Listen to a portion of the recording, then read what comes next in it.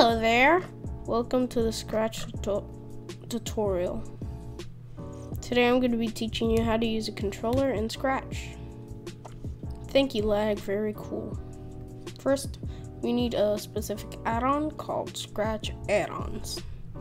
It's not an add-on for Scratch, actually. It's a Chrome extension, but it also is available for Firefox.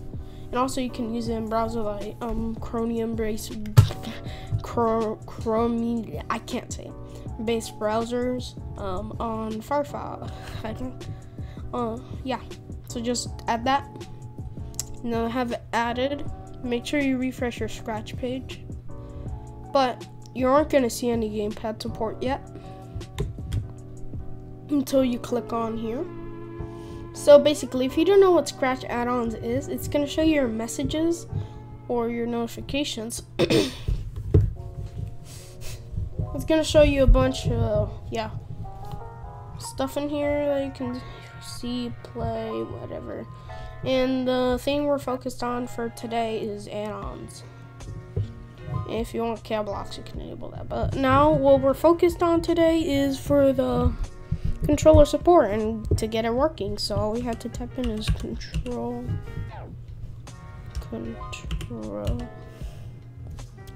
Oh, gamepad support actually. So yeah. But before you toggle this, it's already loaded for me.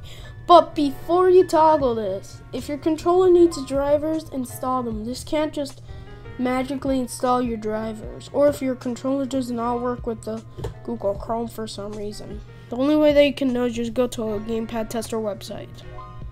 But so if it's not working for you, just reconnect or whatever. Just press a button, move it around or whatever. See, it's detected. This automatically is on WASD or WASD. Let me put arrow keys and get rid of up arrow. Wait, what? Yeah. What the? What's this for? And also down. You can change these buttons. I'm gonna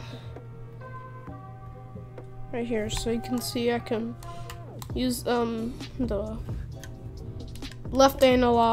the right analog stick to move my cursor around, and I can use the R key button to select. But let's actually try to use this. So press your buttons and see which button turns yellow.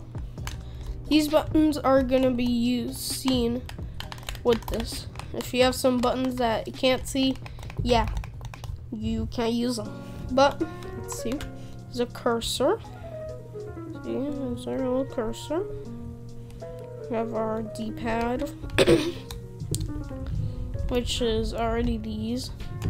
So let's say, yeah, there's already an up. I'm gonna set the pause button, which is button 9 for me, to a P, which is the pause button for the game. Let's try. That's how you assign in things. Just press button. The only button that you can't assign is backspace or right click. Neither left click too. So yeah. Right here, select the level. Sorry for the lag too. Sorry for that. It just lags. Let's take off my mouse first because I'm trying to. There you go. We can move around, jump, and do that stuff. Press the pause on here. I can choose if I'm lagging right now. Actually, I'm like really sorry. Well, let's try to do gameplay on this. Even though it's lagging, I just want to see if I can do like 20 seconds. Even when it's lagging, no, I can't. Since lag is so hard. Probably not. I don't know why. Maybe it's the clones. I really don't know.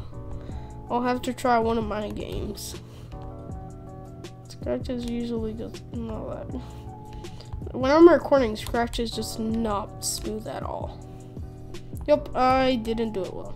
Usually I could beat this level in 20 seconds, but I'm just demonstrating that it works. And to prove I'm on controller, so you can hear my controller here. It's moving around. Press the A button. Jumps. can hear me pressing buttons and everything. Well, one of the buttons I pressed was the wrong one. This is the one I meant to press, but yeah, if you have an Xbox controller, you obviously can't use the Xbox button. It's not like Chrome can detect that anyway. But yeah, really cool. So it's a really cool thing I want to show you. So yeah, the lag is real though. Bye, I guess.